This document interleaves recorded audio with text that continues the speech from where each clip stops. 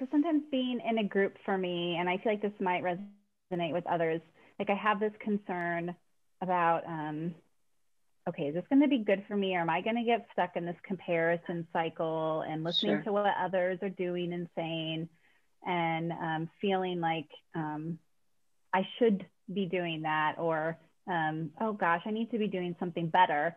And that's not what happened at all. Like I just Yeah. felt encouraged and connected and inspired by these other women. And Good.